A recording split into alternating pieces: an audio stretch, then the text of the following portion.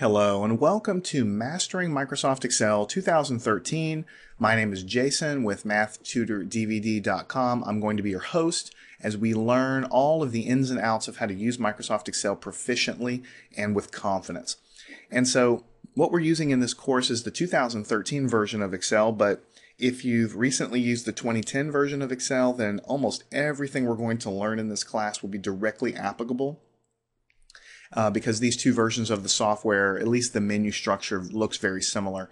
If you're coming from a background where you've used Excel maybe 5 or 6 years ago, then the menu structure looks quite a bit different, and so Microsoft did quite a bit of a user interface overhaul a couple of years ago. And so whether or not you're very new to Excel, or if you're coming from a background where you've used Excel 5, 6, 7 years ago and you want to learn the new interface, this course is for you. We're going to assume that you know absolutely nothing about Excel, and we'll build your skills up along the way. Now, the reason I'm teaching a class in Microsoft Excel is because it really is the most used math software program ever created. When you look at how many people use Microsoft Excel and what they use it for, it really is the most used math software program. Mathematicians use it, scientists use it, engineers use it, business people, finance people, economics people, political science people. There's many, many uses for Excel, and I think one picture will be worth 1,000 words to show you one of the very easy things you can do with Excel that makes it so useful by so many people. So let me click on Sheet 2 down here. And you can see that I've created a very simple chart. And so here's my raw data up here, January through August, with the sales volume of some business, let's say that you're working with in your job or whatever. And so you have the sales volume, and you can create this little bar chart here. This is just a simple example to show you really how simple it is to work with Excel, because everything on this page really only took about 2 minutes to create.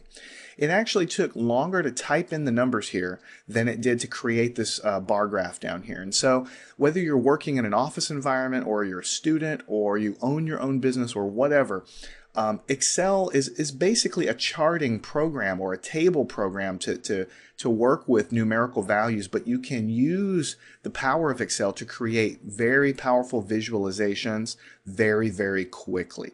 And that's just one use for Excel, but it is very easy to do.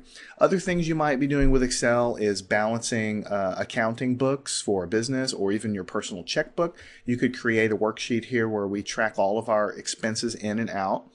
And the power of it is you can do calculations with those numbers there. And we'll be getting to that later, but I can go figure out what's the average value of all of these sales. I could figure out what's the average of the January through August sales, and I can do that with a quick click and just a very, very quick amount of time, figure out what the average value is without pulling out a calculator. We already talked about the charts and graphs, but just keep in mind that this is a bar graph, but there are dozens of types of graphs you can create in Excel, from pie charts to XY line graphs. Pretty much anything you can visualize with regard to a chart, Excel can pretty much do it.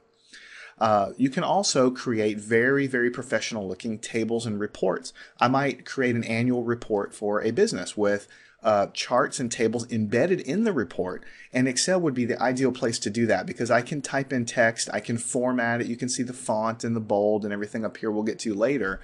I can make this look very beautiful as far as printing it out, and I can have charts and tables embedded inside.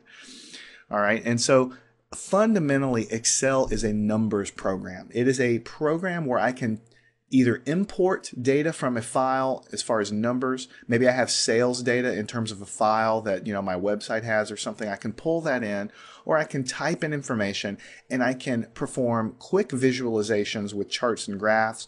I can also do calculations. There are thousands and thousands of mathematical calculations I can do on this data very, very easily. So that, in a 5-minute nutshell, is basically what Microsoft Excel is for. It's used to pull in data, manipulate data, calculate with data, and create very powerful, quick, and easy charts and graphs there.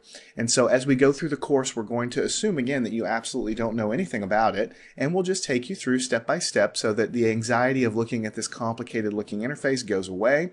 You'll understand how it's laid out, You'll understand where to go to get what you need, and you'll understand practically how to use it. So whether you're a student in school using it for homework, whether you are in a professional environment balancing the books for a $1 million company, whether you're doing something in between, Microsoft Excel really has the power to handle any situation that you might throw at it.